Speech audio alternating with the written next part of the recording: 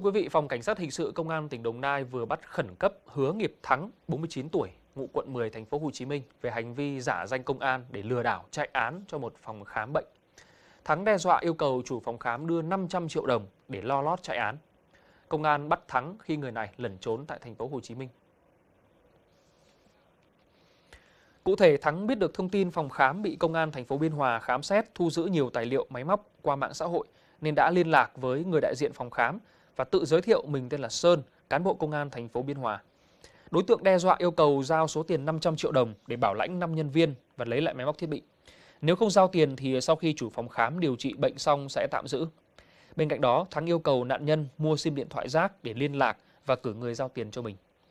Đến sáng 31 tháng 5, người nhà nạn nhân đã giao tiền theo hướng dẫn của Thắng gần trụ sở công an thành phố Biên Hòa. Khi về đến nhà, nghi ngờ bị lừa đảo, liền gọi ngay cho Thắng thì nhận được thông báo thuê bao không liên lạc được nên đến cơ quan công an trình báo. Thắng khai nhận sau khi lấy tiền thì trả nợ vay mượn nóng do thua độ cá độ bóng đá. Công an Hà Tĩnh phối hợp với Công an huyện Hương Khê vừa bắt giữ khởi tố 7 đối tượng về tội tham ô tài sản xảy ra tại văn phòng giao dịch Quỹ Phát triển Phụ nữ huyện. 7 đối tượng bị khởi tố gồm Nguyễn Thị Mai, sinh năm 1985, trưởng văn phòng giao dịch Quỹ Phát triển Phụ nữ huyện Hương Khê và 6 nữ cán bộ tín dụng của văn phòng này. Theo đó, từ tháng 4, Mai đề nghị với 6 nữ cán bộ về việc cần một số vốn để kinh doanh nên nhờ các cán bộ tín dụng lập khống một số bộ hồ sơ vay vốn của Quỹ Phát triển Phụ nữ và cam kết với những người này sẽ chịu trách nhiệm trả đủ gốc và lãi hàng tháng, không để ảnh hưởng đến cán bộ. Những người trên tin tưởng nên đồng ý giúp Mai lập khống các hợp đồng vay vốn của quỹ. Để làm khống hồ sơ vay, Mai tự viết đơn xin vay vốn về thông tin người vay, người thừa kế trong hồ sơ do Nguyễn Thị Mai tự nghĩ ra. Đồng thời chủ động gọi điện cho Chủ tịch Hội Phụ nữ các xã và chi hội trưởng chi hội phụ nữ của thôn để nhờ ký xác nhận vào đơn và thủ tục xin vay vốn. Tiếp đó chỉ đạo cán bộ tín dụng phụ trách các xã mang đơn xin vay vốn xuống các xã để ký xác nhận và lập khống phiếu thẩm định theo thông tin hội viên vay vốn trong đơn.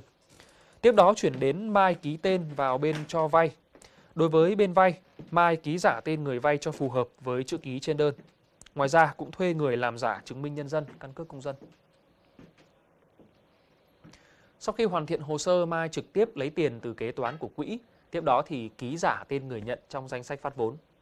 Với thủ đoạn nêu trên, từ tháng 4 năm 2021 đến tháng 4 năm 2023, dưới sự chỉ đạo của Nguyễn Thị Mai, 6 cán bộ tín dụng đã lập khống cho Mai 354 bộ hồ sơ vay vốn tại 10 xã trên địa bàn huyện Hương Khê, với tổng số tiền là trên 10 tỷ đồng.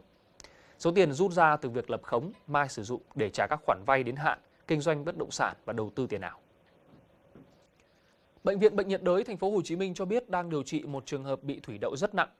Chàng trai ở thành phố Hồ Chí Minh đang khỏe mạnh thì bất ngờ mắc thủy đậu, biến chứng viêm phổi nặng, suy đa cơ quan và phải chạy ECMO, khiến viện phí chi trả dự kiến lên tới 400 triệu đồng. Bệnh nhân 39 tuổi sống tại huyện Bình Chánh, thành phố Hồ Chí Minh.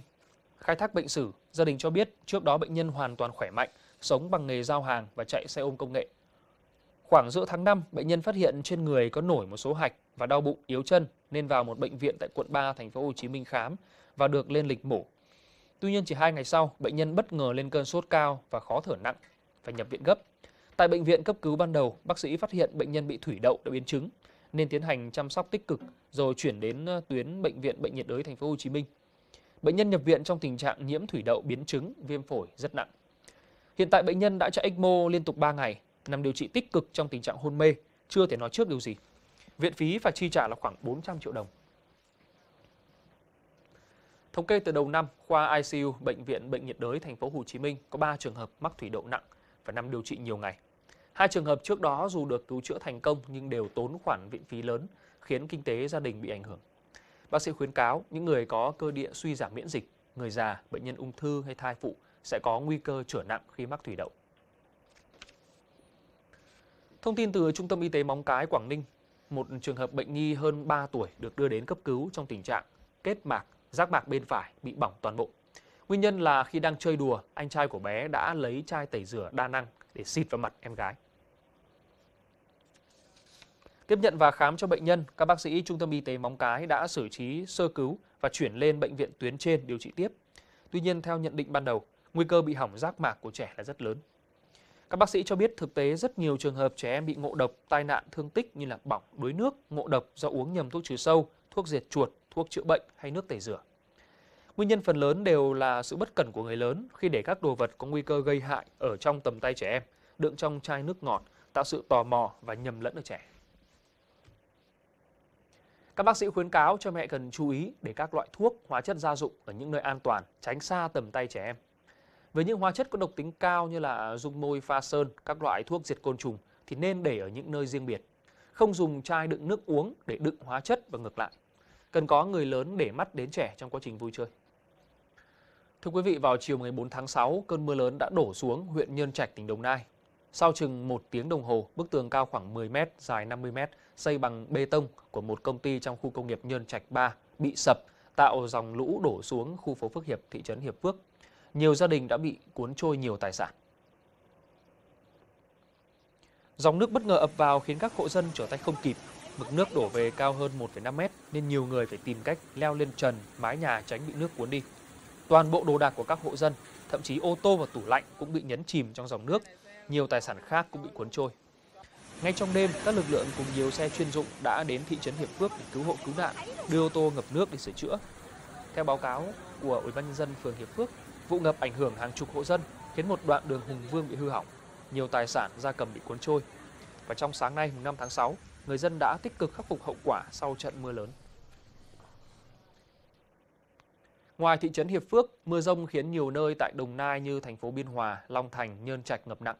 Một số khu dân cư bị nước tràn vào, làm đồ đạc hư hỏng. Mưa gió còn làm ngập một số khu vực tại Bà Rịa Vũng Tàu và cây đổ tại thành phố Hồ Chí Minh. Theo Đài khí tượng thủy văn khu vực Nam Bộ, rãnh áp thấp cùng với vùng xoáy giữa Biển Đông hoạt động mạnh gây mưa dông tại nhiều tỉnh thành Nam Bộ và dự báo mưa sẽ còn kéo dài trong khoảng 3 ngày tới.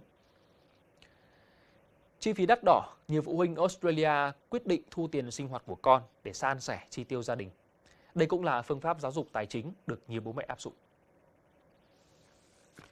Theo đó thì có hơn 912.000 thanh thiếu niên trên 15 tuổi trong khoảng 660.000 hộ ở bang New South Wales sống chung với gia đình. Gần 60% là nam thanh niên trên 20. Ngoài ra, thế hệ trẻ có nhiều khả năng không ra ở riêng nếu bố mẹ từng ly hôn. Bên cạnh ý kiến thiếu niên cần được người thân hỗ trợ đến khi có thể tự lập, nhiều người cho rằng việc lấy tiền của con là phương pháp giáo dục tài chính hiệu quả, đặc biệt với các gia đình khá giả. Ngoài ra, một vài phụ huynh cũng cho biết chính họ đang rơi vào hoàn cảnh thiếu thốn. Do vậy, xu hướng sống chung với gia đình khiến ngày càng nhiều bố mẹ cân nhắc liệu có nên thu phí sinh hoạt của con cái và nếu có thì thu bao nhiêu. Theo Melissa Browner là cựu cố vấn tài chính, người sáng lập trung tâm My Financial Adulting Plan cho biết, yêu cầu con cái đóng góp tiền sinh hoạt là phương pháp hiệu quả, giúp thế hệ trẻ nâng cao kỹ năng quản lý tài chính, chuẩn bị hành trang bước vào cuộc sống độc lập. Tuy nhiên, nếu bố mẹ thu phí quá cao hay cách nói chuyện diễn đạt với con chưa thật sự khéo léo thì mâu thuẫn rất có thể xảy ra.